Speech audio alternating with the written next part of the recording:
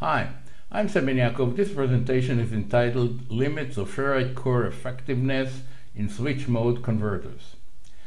Manufacturers of magnetic cores provide us with this type of plots in which we have different ferrite materials. Here it is, 3F3 known, 3F4, 396, and here we have on the x-axis frequency, and here the so-called figure of merit, F times Bmax. Of course, this is for one manufacturer, but this is ferrous cube, but other manufacturers will provide us with similar information. The purpose of this presentation, of this video, is to explain why is it that we are interested in this product, and then why is it that we have a peak here. For each one of the materials we see that there is an increase, and then eventually it reaches sort of a highest value, and then it starts to go down. So this figure of merit has a maximum, and then it drops off at a given frequency depending on the material. So these are the two objectives of this video. Let me start off with the question of why are we interested in this product. The area product of a core, that is the product of the cross-section area of the core, here it is, times the window area, or winding area, here it is a measure of the size of the core. And it turns out that it is a function of these parameters. This will be for a transformer driven by a symmetrical square wave with a certain duty cycle. What we see here is that the area product is equal to the voltage, duty cycle, RMS current. Let me go to J, which is the current density in the wires we wind the core, and K is the packing. K1 means that we can fill all the window with copper, with wires, which is impossible, of course. Always there are some voids, and the K is a measure of the voids. Like K1 is full copper, and normally K will be a smaller number, like 0.7, 0.5, depending on insulation and some other parameters of the windings. And then we have this product. So obviously we see that the area product, which is a measure of the core, is inversely proportional to fxBmax, and obviously the larger this value, the smaller will be the core. So we can understand this very clearly for the transformer. In the inductor, we have a similar expression for the area product, only that here we have the inductance, peak value, RMS, and Bmax, J and K as before. Now again, this is for AC excitation, no DC. I'll talk about it a little bit later. Now in switch mode converters, the inductance is a function of frequency. The higher the frequency, the lower the inductance that you need for the inductor. And therefore, I can rewrite this expression in this form. Again, these are dependent on the design, the electronic design of the converter. And here we have again this product.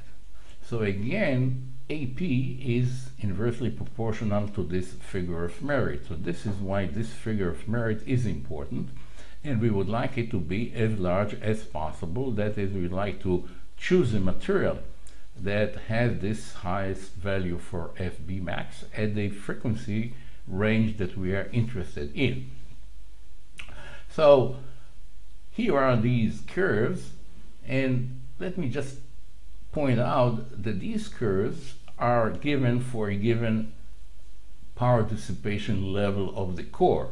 That is, all these curves are for the case of 500 milliwatt per centimeter cube of core ferrite, of the ferrite core. Okay, and the next question that I'm going to address is, why is there a peak here? That is, as the frequency goes up, obviously the product goes up, but as it turns out, and we'll see it in a minute, as the frequency goes up, you can allow a lower Bmax to maintain this power dissipation level. So as you go up with the frequency, Bmax has to be reduced, and there is a certain value of the product for any given frequency given this limit of 500 milliwatt per centimeter cube. So let's have a look at this question and understand why is there a peak here.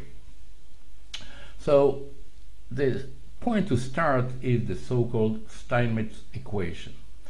Now Steinmetz have actually developed an equation from theoretical basis. This is not exactly what he expressed in his paper, but this is the form that is now used by core manufacturers or ferrite core manufacturers, and this is used for fitting data, the measured data of the core loss as a function of frequency and excitation of flux density. B is the magnetic flux density. Now in this equation, F is in Hertz, T is in Tesla, and P is in kilowatt per meter cube or milliwatt per centimeter cube, which is of course the same. Now starting with V equal to N dphi dt, we find that the B as a function of time, magnetic flux density as a function of time, is a function of the voltage excitation. This will also be sinusoidal, of course, if the voltage is sinusoidal, and this is actually the peak value of B. This is the B hat. Here we have the peak B hat is the peak value of this excitation. All measured data available today, at least, is for sinusoidal excitation. So the manufacturer is exposing the core to a sinusoidal excitation of magnetic flux density, which is done of course by exposing it to a voltage, and then the core loss is measured and the data is then fitted to this equation. This is what is actually done, and this is the data that is available in the data sheets. However, things are not that simple.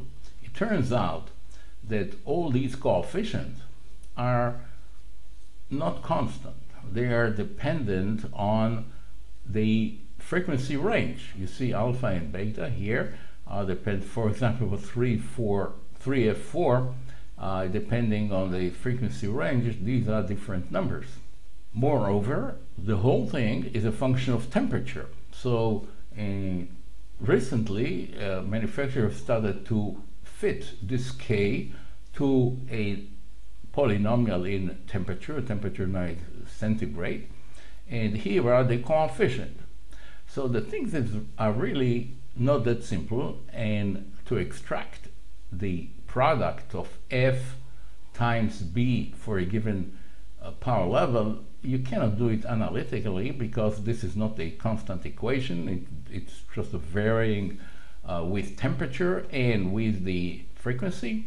So the thing to do is really to go back to the actual measurements of the manufacturer. And here is the data that manufacturers are giving for the power loss of the core. This is again in kilowatt meter cube or milliwatt per centimeter cube.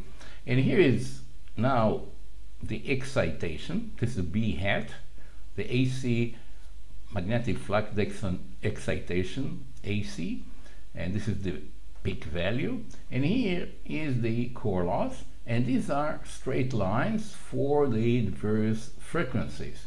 Now the reason why they are straight line is because in any given range of frequency, this is the equation that is fitted to, and in a log-log scale, an exponential equation, of course, becomes a straight line. So this is not replotting this equation. This is the original data fitted to straight lines. So now we can sort of reconstruct this plot. And I'm looking now at 3F4. This is 3F4. And I'm talking about the limit of 500 milliwatt per centimeter cube. This is here, this is 100, 2, 3, 4, 500 milliwatt. And now the crossing here between frequency and this value is the B that I'm looking for. And then I multiply it by the frequency. So each point here is the frequency, here is the frequency, times B hat for this power level. Here it is. So I've done it for all these. Here it is. These are the numbers for these crossings here. Okay? And now I go back on this plot. These are the F times, this is the F times B, okay? Now this is in millitesla here, so I've converted it to Tesla, and I've replotted on this curve, and lo and behold, of course, I'm getting back, as expected, what the manufacturer is giving us. Well, there's some deviation because this is just, I got the numbers by just eyeballing the values, so it's pretty good fit, and this explains it. So what we are actually seeing here is that, say, this frequency, which is say about 1.5 megahertz, which is about here, you'll get the highest product of frequency here, times B hat. So this will be the optimum place to use this particular core.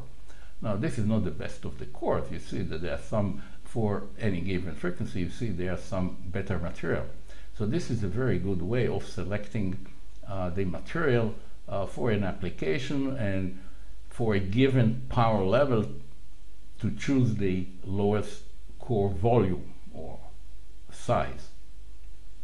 But things are not that simple, and they are more complicated in fact. Now, this curve is given for 500 milliwatt and for 100 degrees centigrade. As we have seen, all the losses are function of temperature, and also for given power level, these may also change. Now, temperature affects the losses pretty much. You see here, this is just curves for a given frequency and B hat over temperature, and you see quite a bit of a change. For example, in this particular case, say 500 kilohertz and 50 millitesla, you see quite a bit of a change. And it's not the same for all combinations here. So it's not simple, and it's really very hard to get an accurate estimate of the power loss of the core. But this is certainly a very good start to begin with, and then you can iterate on it by looking at this curve to find out a better estimate of the power loss. And then there is another issue that I like to clear here. There is a confusion between Bmax and B hat, and I like to clear it out. In this plot here, it says Bmax. This is really not Bmax. This is B hat. B hat is for a sinusoidal excitation, the maximum value. And this is the situation, or these are the conditions that the manufacturer is using to get the loss data. It is done with an AC with no DC in the core or in the winding. Now, in case of inductors, this is the Bmax as a result of the current within the core. Now, Bmax is this value here, this is the maximum value. However, the AC excitation, the magnitude, is not Bmax. It is, I call it B hat, this is the AC excitation. Again, the measurement were done with AC, with no DC. This is with DC and triangular waveform. We don't have good information about losses with triangular waveform, so we estimate it as a sinusoidal waveform. And the important thing to realize is that the loss is a function of this deviation, not of this max. Of course, DC will affect losses. That is, all the curves that will change with DC biasing. but we really don't have good information about that, and the best we can do is to assume that this is about constant. So one has to be very careful, because in the case of inductor, you are talking about Bmax here, which is indeed this value. This is for AP, while for losses you have to talk about B hat and not Bmax, because the losses are a function of the AC excitation. So this brings me to the end of this presentation. I hope you found it interesting, and perhaps it will be useful to you in the future. Thank you very much.